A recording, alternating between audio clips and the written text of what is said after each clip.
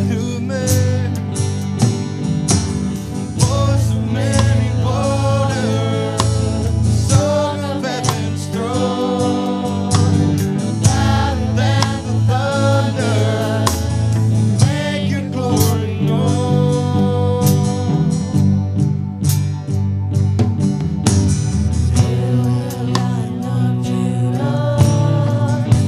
the lion roar.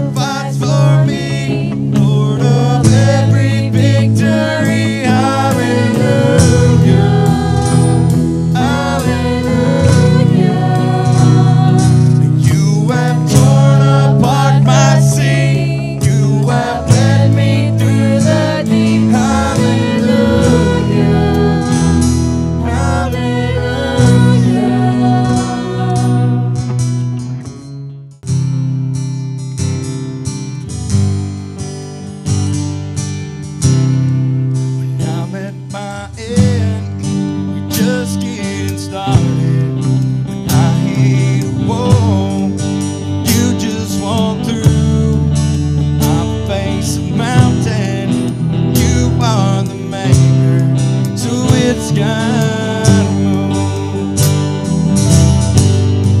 When I'm out of faith, you are still faithful. I'm at my worst, you are still good. All of my questions, you are the answer. It all points to you. You're the God of the breakthrough. When I'm breaking down, you'll be working a way through. When there's no way out, there's one thing I know. You're still on your throne. So whatever I'm feeling, I still got reason to pray.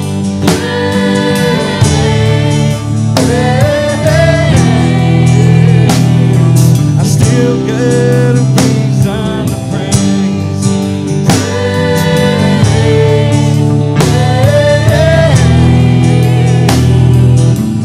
Verse.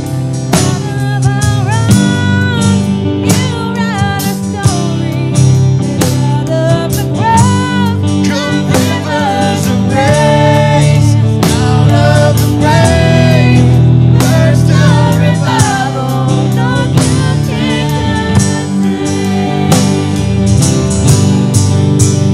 You're the God of the breakthrough. When I'm breaking down, you'll be working a way through. There's no way out. There's one thing I know.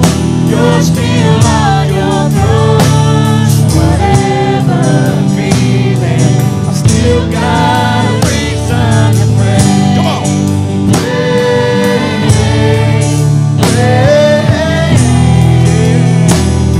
I still got a reason to praise.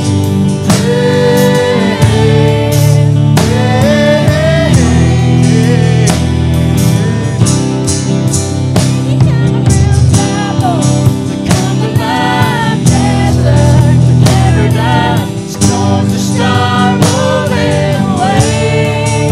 When you come around, my heart starts to beat again. Lungs stretch, take you in. Souls to steal, in praise. When you come around, dry bones come to life, desert paradise, storms to start rolling away. When you come around, my heart starts to beat again. Lungs stretch, take you in. Souls to steal, in praise. You're the God of the breakthrough. When I'm breaking down, you'll be working a way through. When there's no way out, there's one thing I know. You're still on your throne. So whatever I'm feeling, still got a reason to praise.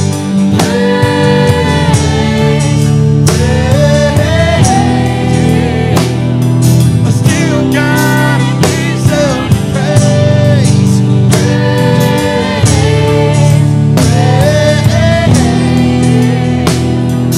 Still got a reason to praise.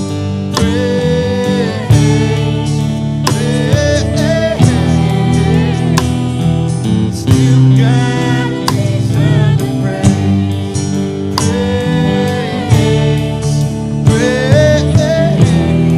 Come on, let's sing that chorus one more time.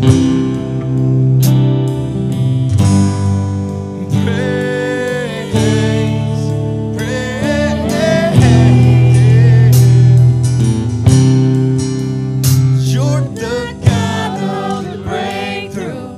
When I'm breaking down, you'll be working a way through.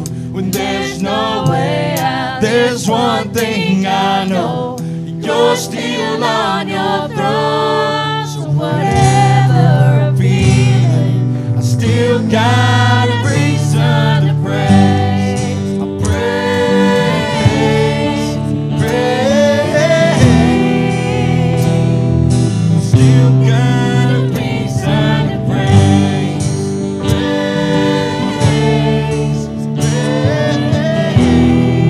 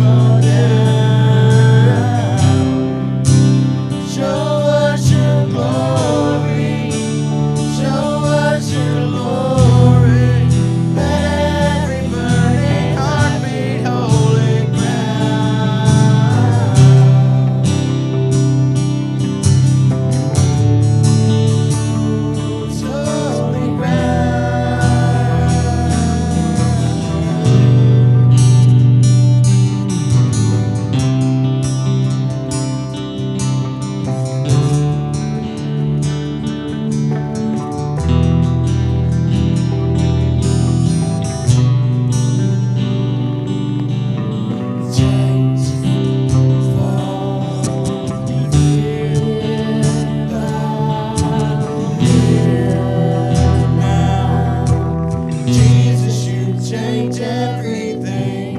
Life in hope found here now. Jesus, you change everything. Change forever. Right now. Jesus, you change everything. Lives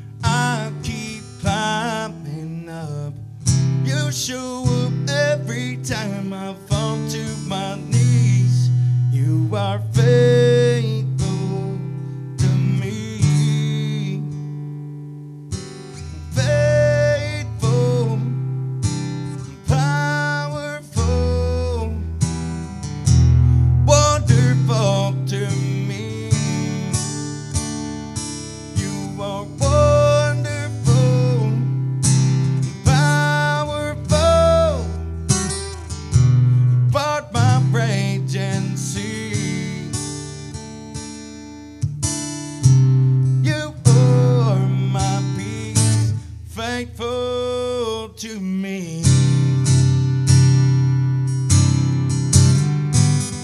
Faithful to me.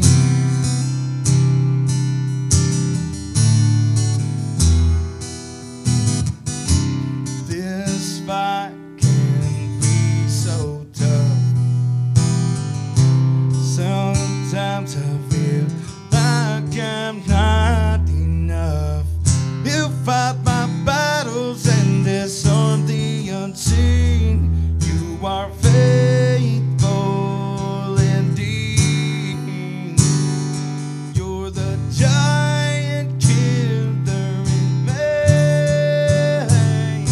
You are faithful, powerful, yeah, wonderful to me. You are powerful, strong when I am weak. Oh, you are my peace. You're faithful to me. Faithful to me.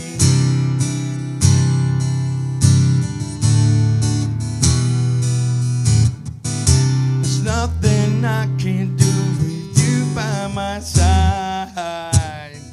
No matter how far or how high I have to climb.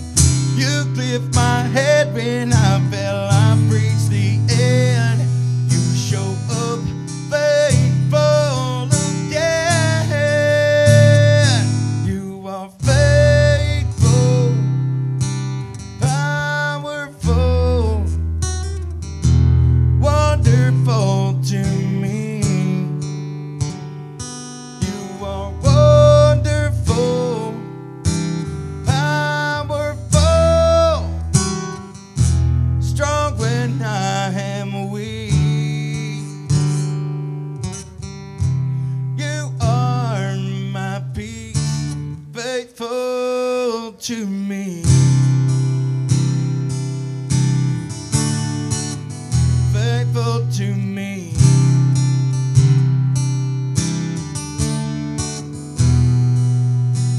Faithful, powerful, wonderful to me. You are wonderful, powerful, strong when I am weak.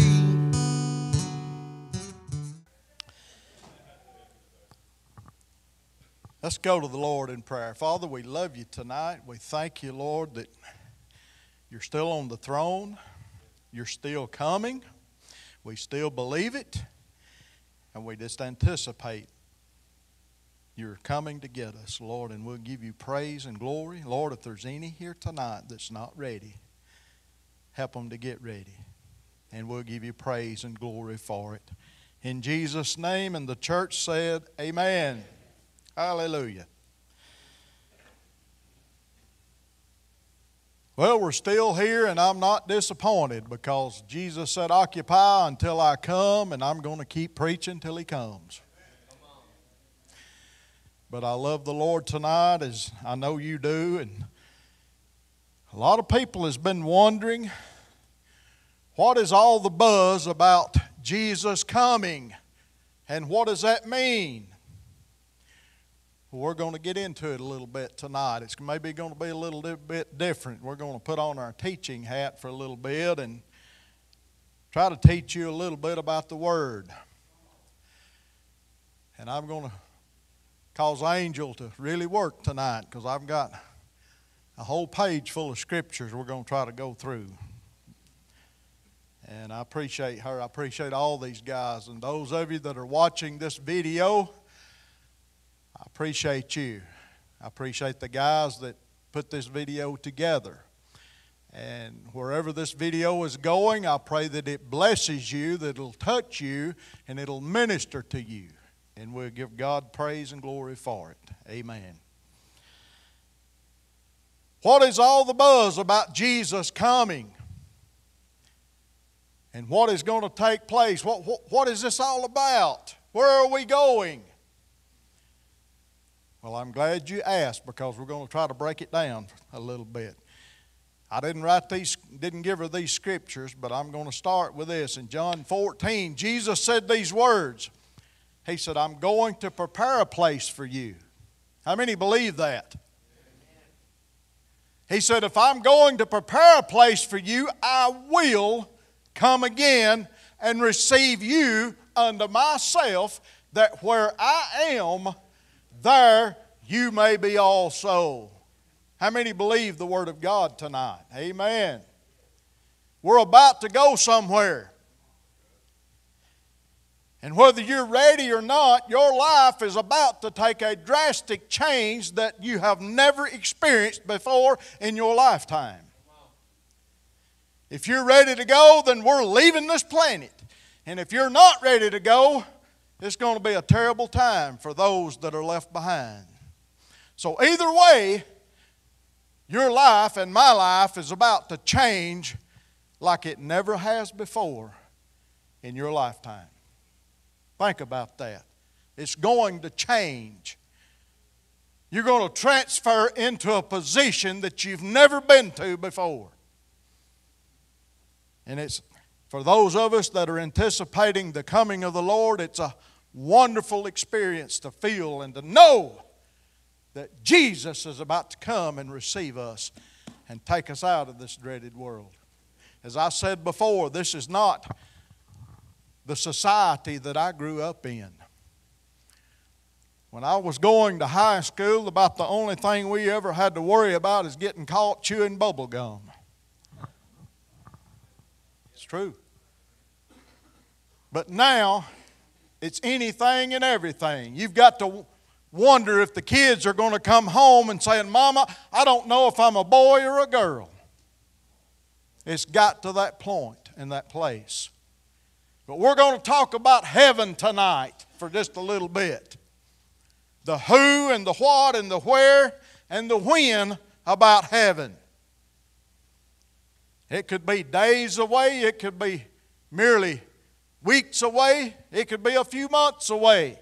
But irregardless of when it's going to happen, Jesus said it will happen, and I believe that. And it's up to you and I to be ready and be prepared when He comes. Heaven is going to be a glorious place. Heaven is going to be a real place, and real people go to this real place called heaven. It is a free gift that God has made a way for us to go to. Think about it. It's going to be a glorious time for those that are looking for Him. 1 Corinthians 2 and verse 9, we'll start with that tonight. But as is it written, eye has not seen, nor ear heard, nor have entered into the heart of man the things which God has prepared for those who love Him. You can't even fathom, you can't even comprehend, you can't even imagine in your wildest dreams and imaginations what God has got in store for those who love Him tonight. It's going to be a glorious time, a wonderful time for those who are looking for Jesus to come.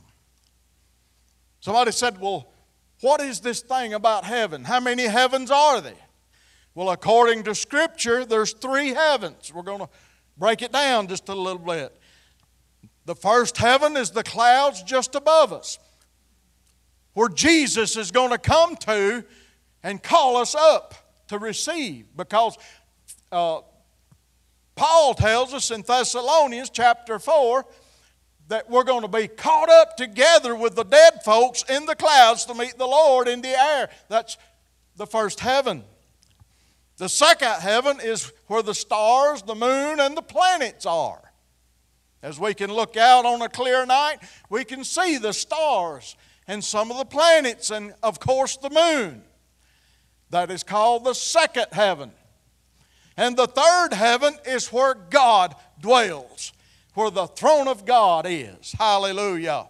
2 Corinthians chapter 12, verses 2 through 4.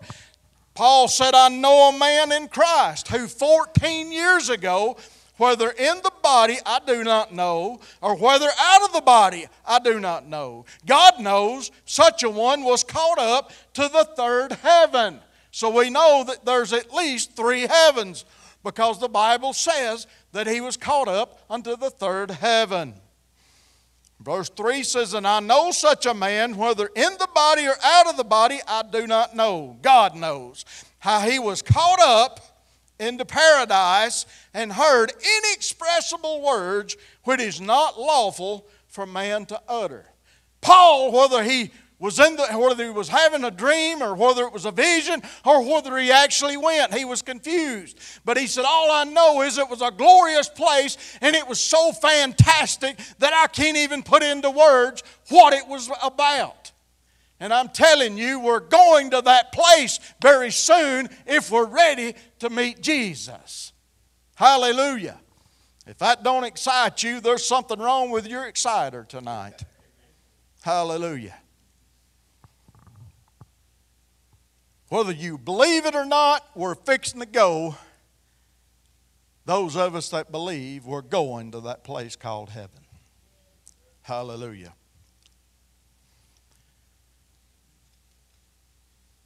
And you know, there's so many people that's got so many different opinions and ideas and philosophies about how and what heaven is about. I saw a woman on YouTube not long ago talked about she makes frequent trips to heaven. In one episode, she said, I actually saw cows driving tractors in heaven. She said, I saw Jesus put his arm around Santa Claus and take a selfie with her cell phone. You better be careful who you listen to. If it's not in the Word of God, you better leave it alone. Because I doubt very seriously if cows are driving tractors in heaven. Glory to God. We talk about heaven, but who actually made the heavens? Let's go to Genesis chapter 1 and verse 1. Very first scripture in the Bible. In the beginning, God created the heavens and the earth. So we know that God created everything for His glory and for His honor, including heaven. By the word of the Lord the heavens were made, and all the host of them by the breath of His mouth. Okay, let's talk about where are the heavens. We already said that they were up above us, right? Isaiah 55:9 says, for as the heavens are higher than the earth, so are my ways higher than your ways, and my thoughts than your thoughts. I believe if God could make heaven and earth, I believe He's got this. I believe He understands what He's doing. Amen. Next, I want to talk about who owns the heavens. Of course, we know the answer to that, but let's see what the Word of God says about it. Psalm 89 and verse 11. The heavens are yours. The earth also is yours. The world and all of its fullness, you have founded them. So they belong to God. Hallelujah. God has got this. I told somebody one time, I said, you don't have to worry about anything. I said, just think about that you're sitting in the palm of God's hand, leaning back on His thumb. He's got this. He loves you. He cares about everything about you and about what's going on in your life. Psalm 11 verse 4 says, the Lord in His holy temple, the Lord's throne is in heaven. His eyes behold, His eyelids test the sons of men. Okay, we realize that God is in heaven, the third heaven. That's where His throne is. That's where He dwells. It is a real place. Real people join Him in this real place. Okay, let's talk about who was in heaven. God's not there by Himself. Wouldn't it be a lonely time if God had heaven all to Himself? Of course, we know that the angels are there, but God wants His people, His creation, the ones that He breathed breath into their lives. That's us. He wants us to be there with Him. Who was there? Let's talk about that. Let's go to Isaiah 14 and verse 12. How you are fallen from heaven, O Lucifer, son of the morning. How you are cut down to the ground, you who weakened the nations. So we find out that Lucifer, or Satan, or our enemy, once dwelt in heaven. He was one of God's closest and chosen angels. He was right up there with Michael. He was an archangel. But he got pride in his heart. And he thought, I can be as God. I can be the Most High. I can get people to worship me. And how many knows that God is a jealous God? He will not share His glory with another. So God cast him out of heaven. And you know what fascinates me more than anything else? I don't know which is more insane. One that got kicked out of heaven, or people that follows the one that got kicked out of heaven. I mean, come on. People are following this lunatic. You say, well, I'm not serving anybody. If you're not serving God, guess who you're serving? There's only two choices. So we know that Lucifer was in heaven and he got kicked out. How stupid and how ignorant can that be? And we got people following him, and they're going to follow him right to a devil's hell. All right, let's talk about who will be in heaven. Let's go to Matthew chapter 5 and verse number 3. He says, blessed are the poor in spirit, for theirs is the kingdom of heaven. Don't let pride get into your life. Stay humble. You say, well, how can I get humble? Ask God. Ask God to purify your heart. It wasn't too long ago that I felt a little arrogant spirit coming up in my life, and I began to pray, and I said, God, humble me. I don't want to get exalted. I don't want it to be me because I died. It's all about you, Jesus. And as I began to pray that and begin to seek the face of God, as I told you not long ago, the waterworks begin to come and they begin to flow out of my eyes. And sometimes I can't even stop them. And I thank God for the humbleness that He's given me, the humbleness that He's put back in my life, that I can be a servant of the Most High God. Matthew 5 and verse 10, blessed are those who are persecuted for righteousness' sake, for theirs is the kingdom of heaven. So once you're being persecuted for serving Jesus, don't you let that be a discouragement in your life. Don't you let that dampen your spirit. Just understand that they crucified Jesus. They didn't like Him, so therefore the world is going to hate you and I because they don't understand what we stand for. They don't have a clue as to where we're going, but Jesus has got our hands. He's got our best interest in His heart, and He's preparing that place for us tonight. And that's what keeps me going. Somebody said, well, you get so wrapped up in thinking about the things of heaven that you're no earthly good anymore. No, Jesus said the Great Commission. He said we got to go and tell them about what Jesus has done, and that way they can get ready too. See, I'm not forgetting about the Great Commission.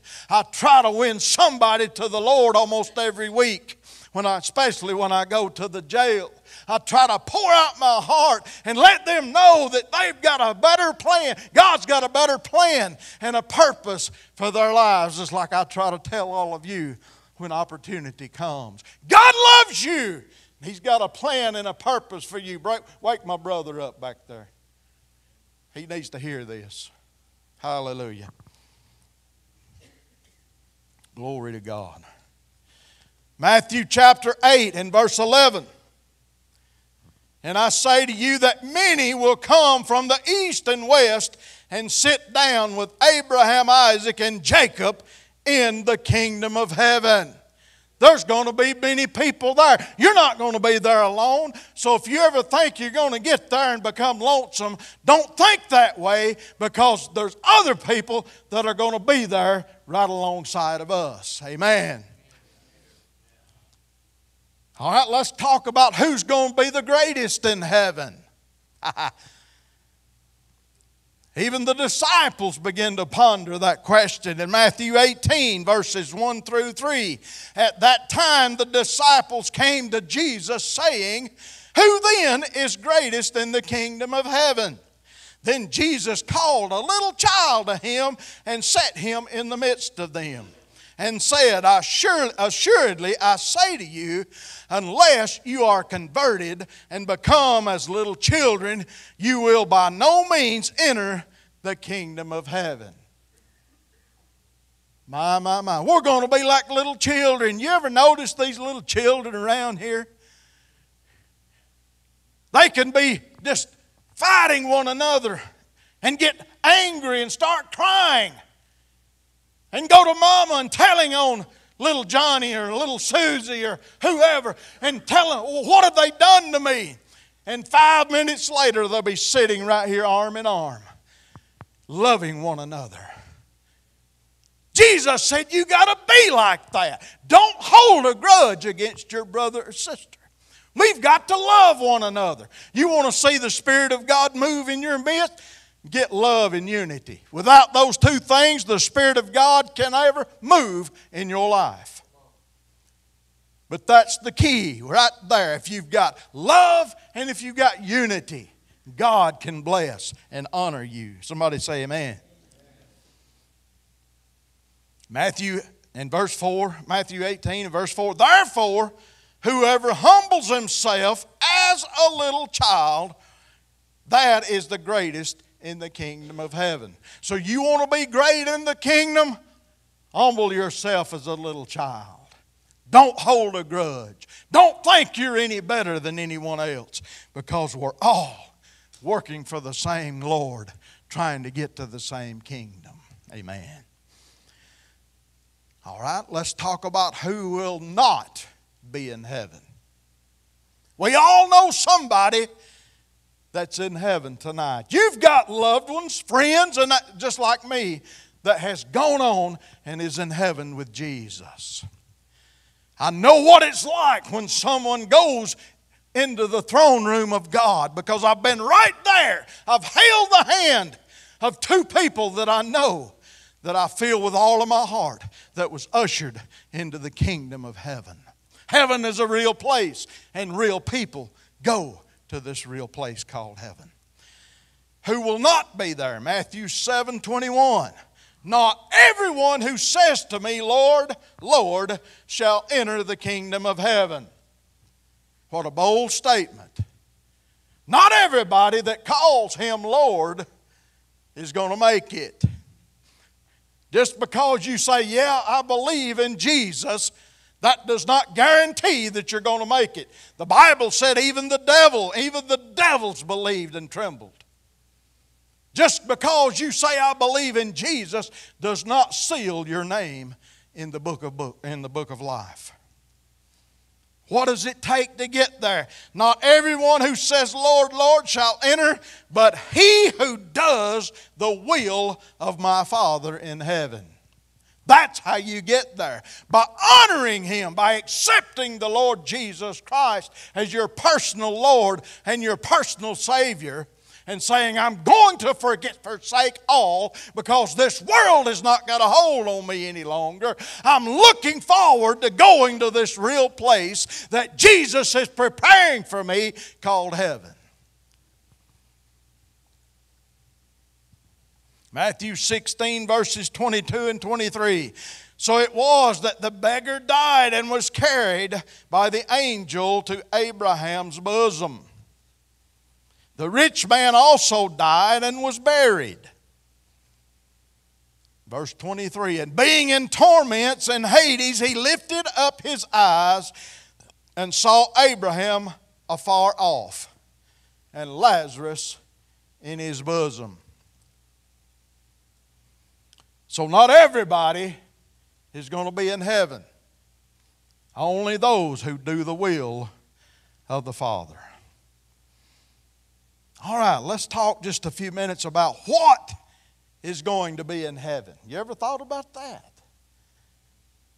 What's going to be there?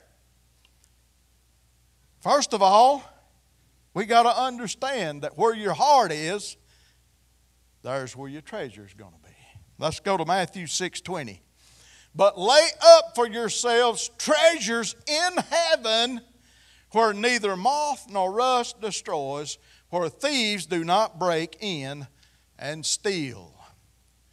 See, we've got to have a different mindset. We've got to have a kingdom mindset. We've got to have the mindset that we're forsaking all and following Jesus.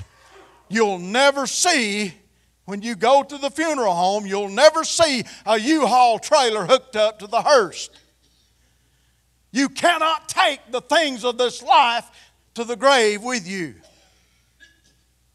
Especially if you make it to heaven, you're going to have to forsake it. I was preaching a funeral one time right up here in town. And I heard the awfulest commotion going on that you could ever imagine. There were two funerals going on at the same time. And the funeral director came in there to where I was at. And right before he came in there, he went into the other room and he told those people, said, you better stop your bickering and your arguing. I'm about to close the casket and put the man in the ground. He got that blunt with them. And he walked in there to where I was at and he said, do you have any idea why they were fighting? I said, no, I have no idea. He said they were arguing and fighting over whether to bury the man with his wristwatch on or not. I thought, my. What people will do in this life, when it's going to disintegrate, it's going to go back to dust just like the body is. But yet they were arguing over whether to bury the man with his wristwatch on or not.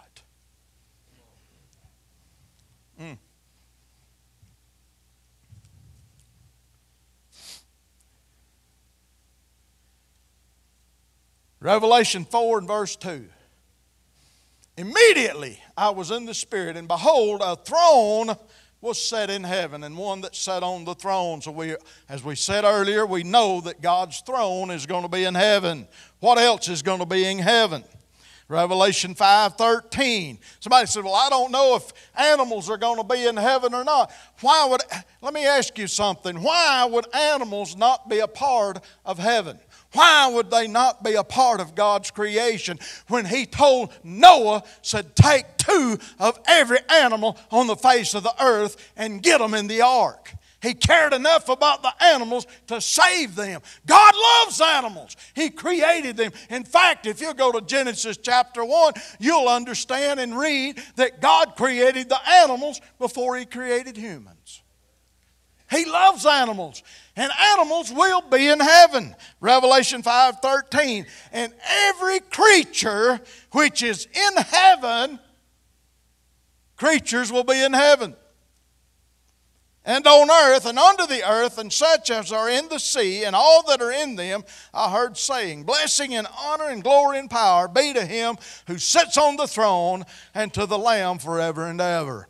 And by the way, if you'll go to the book of Revelation, you'll find that once we're in heaven and the Battle of Armageddon gets ready to take place, we're going to be riding white horses behind Jesus, coming back for Him to take His kingdom on this earth. Somebody said, well, I can't ride a horse. Well, guess what? You'll learn to. Amen. If you're going to be a part of God's army, you'll learn to ride a horse. Hallelujah. And that horse won't throw you off either. So don't be concerned or worried about that. Hallelujah. All right, let's go to Revelation chapter 22. Beginning with verse number 1. And He showed me a pure river of water of life, clear as crystal, proceeding from the throne of God and of the Lamb. So we find that there's going to be a pure river of water, clear as crystal, proceeding from the throne of God. Verse 2, in the middle of its street, and on either side of the river, was the tree of life, which bore 12 fruits, each tree yielding its fruit every month. The leaves of the tree were for the healing of the nations. Can you imagine being in heaven and walk up to, if maybe, just say for instance, you get a little rash or you get a little cold or something tries to interfere. I don't think it will, but if it were to, all you would have to do is simply go over and pluck a leaf and rub it on you and it would instantly go away. Isn't that amazing? For the healing of the nations. My, my, my. He said there'll be no more crying. There'll be no more death. The funeral homes will be out of business. The hospitals will have to close their doors because there'll be no more death or crying or any pain. Oh, my Lord. Hallelujah. All right. Verse 3, and there shall be no more curse, but the throne of God and of the Lamb shall be in it, and His servants shall serve Him. They shall see His face. Oh, my, my, my. I long to see the face of my Lord. And His name shall be on their foreheads. Verse 5, there shall be no night there. My Lord, don't have to worry about getting flashlight batteries, will we? They need no lamp nor light of the sun, for the Lord God gives them light, and they shall reign forever and ever. Won't have to get up at 4:30 in the morning and go up there and weld a bush hog together. That'll be done away with. Somebody say amen. Glory. All right, Revelation chapter 21 and verse 10. And He carried me away in the Spirit to a great high mountain and showed me the great city, the holy Jerusalem, descending out of heaven from God, having the glory of God. Her light was like a most precious stone, like a jasper stone, clear as crystal. And she also had a great and high wall with 12 gates and 12 angels at the gates. Somebody said, well, if I can just slip on in. Well, if you can get that far, if you're not right, one of those angels will stop you. You better be right.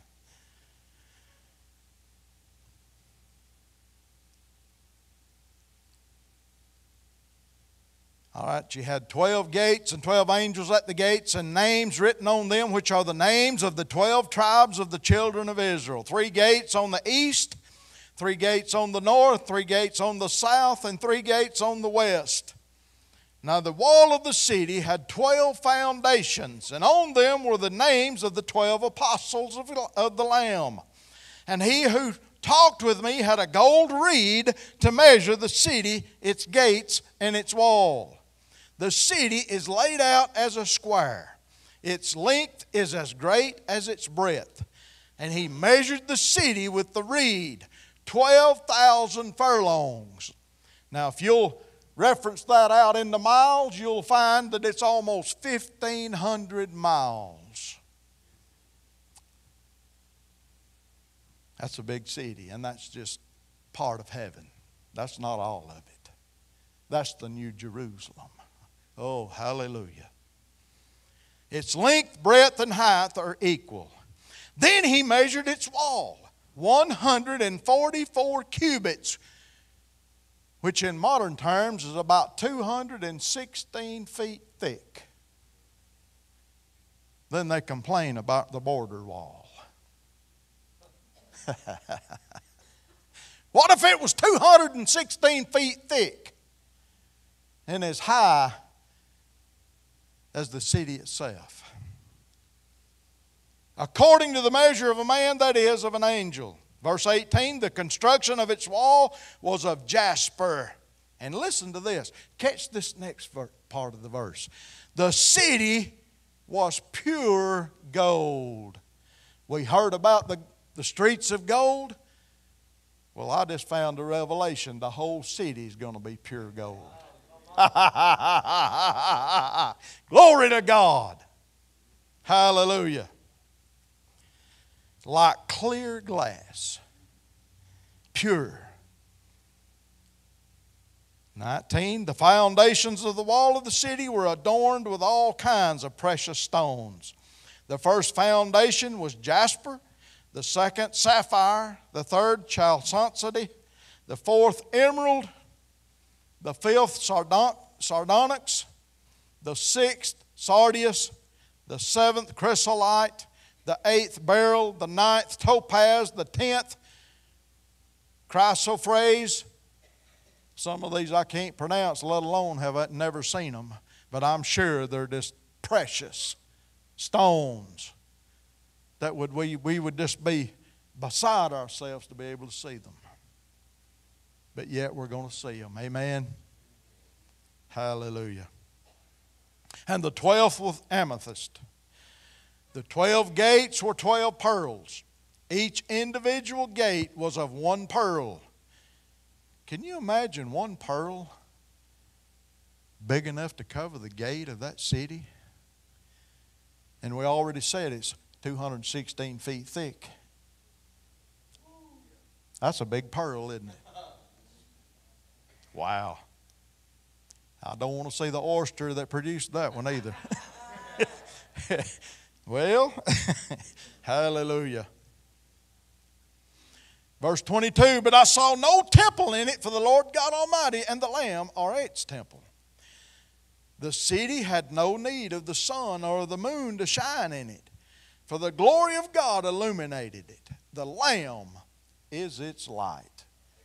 Glory to God. Can you imagine that the glory of God is going to be so bright and so imminent that you'll never need the sun again? Amen. Glory.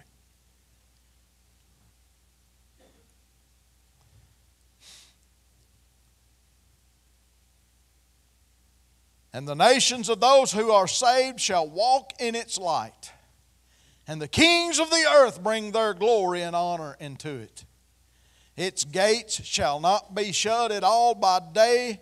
And there again he says, there shall be no night there. Won't have to worry about any enemies intruding and infiltrating that wonderful city. Because all of his enemies are going to be cast down into the lake of fire. Hallelujah to God. Glory to God. No more temptations. No more the devil hounding us. The devil trying to get us to turn away from God. And won't that be a glorious day? Hallelujah to God.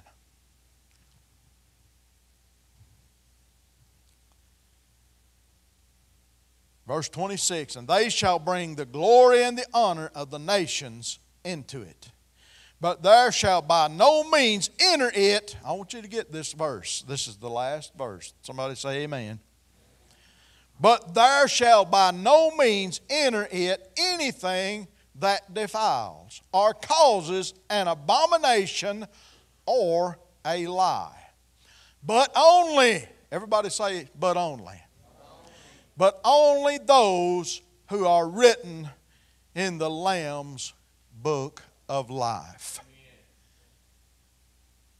This is a real place, ladies and gentlemen, brothers and sisters. I've been serving God for a long time, trying to. Not that I'm anything, but I'm trying to get people's attention, to let them know that there is a place called heaven. And real people go to this real place called heaven. And I want you to be ready, hallelujah, when Jesus comes. See, even the devil don't want you to hear that. He's trying to just tear up the televisions. But praise God. If you're going to make heaven your home, you've got to make preparations. Don't just go through the motions of this program. As I've said time after time after time, use the time that you've been allotted here wisely. Use it to help yourself, to get closer to God. That's what we're here for. And I can go and I can point to you at least 10, and I'm not exaggerating, 10 individuals or more that would give anything to be right where you're sitting, to get a hold of what this gospel, this good news, this life-changing event and this life-changing experience. We're not perfect. We're going to make mistakes. We might teach you something that may not be exactly the right, but we're going to teach it from the Word of God to the best of our abilities and the best way that we know. You know, I'm not perfect. I may say something wrong. I may teach you something wrong, but it'll not be a false doctrine. It'll come straight from this book. So if you don't like it, you go talk to the author about it. Because he's the one that wrote it. But I love every one of you. And I hope we all make it. Whether we go by the way of the grave or He comes to get us all together before we wake up in the morning. Wouldn't it be an awesome thing? No, it wouldn't be awful. It would be awesome for us to realize the next time we meet all together, we would be in heaven, looking at each other with awe, with amazement, looking and say, hey, we made it. It was real. We did make it. And then look around and see somebody that's been there before us. And I can imagine, Jerry, that Jeff and Dawn and Bertha May and Leon come running up and say, you finally got here. We've been waiting on this glorious occasion. And Jeff Norris, Jerry's brother, look around and say, oh, praise God. They kept it going after I went on home. It didn't die by the wayside. But because Jerry took the vision and he ran with it, we're all here now. And we'll be here forever and forever, rejoicing and praising the one that made it all possible and made it worthwhile. It's a real place. And people are going to this real place. And we're going sooner than all of us realize. It could be tonight. A lot of people think it would have been even before now. I'm not going to sit up here and give you a date and pretend that I know when He's coming. I don't know when He's coming. But I do know that He is coming. And from what I read in the Scriptures and compared it to what happened in Noah's day, it's going to be sooner than a lot of people realize. Please be ready. If you're not ready, ask Him before you go to sleep tonight, Lord, help me to be ready. That's one event that I cannot lose, I cannot miss, is when Jesus comes. Let us pray. Father, we love you tonight and we thank you for what you're doing. And Lord, we just say, even so, come, Lord Jesus. You said, behold, I come quickly. Our response is, Lord, even so, come, Lord Jesus. And Father, I pray the convicting spirit of the Holy Ghost, Lord, if there's not one here ready, deal with them before this night is over. And help them, God, to make that clear and decisive choice and decision to say, yes, I'm going to follow Jesus. And Father, give them grace in their hearts, and we'll bless you and we'll praise you. And we are eagerly anticipating the coming of the Lord Jesus Christ. And we'll give you praise and honor for it. And everybody says, amen. God bless y'all tonight.